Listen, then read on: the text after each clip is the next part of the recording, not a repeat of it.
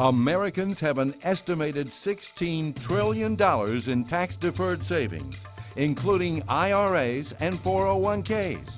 And the IRS is waiting to grab up to 90% of your hard-earned cash. Stay rich forever and ever.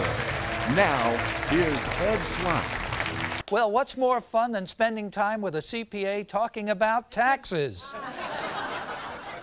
We want more. You're going to follow my general rules of life, sort of like you don't cook bacon while you're naked. The way to build wealth in this country, and there's no question about it, is to keep your money away from the government. So what is tax deferred? Well, that's easy. That's kind of like your deal with the devil. And as with any deal with the devil, there's a day of what? Reckoning. Who's going to pay for this? It's going to come from taxes. Taxes are going to have to be increased. And they know one thing about raising money. They know one thing about taxes, and they learned this from the feudal system. The best people to tax are dead people. Which dead people do you think Congress is most interested in? That's right, rich, dead people. They're not interested in poor people. They have horrible customers. They say they like poor people, but they don't really like them. So let's finish the Chris story. Chris dies. It happens.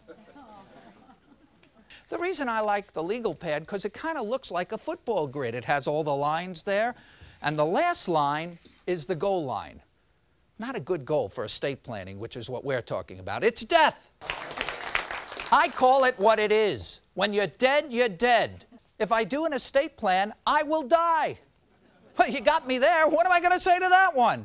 It's true. But what's also true, if you don't do an estate plan or you don't have an exit strategy, you will also die with a big fat mess and your family will hate you.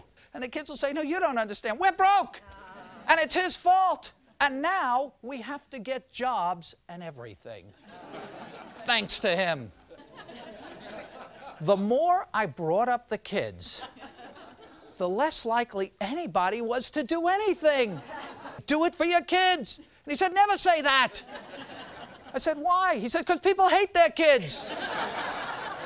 Think about it. Why do the grandchildren and the grandparents get along so well? They have a common enemy.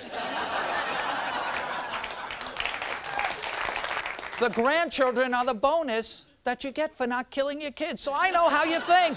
That's how you stay rich forever and ever.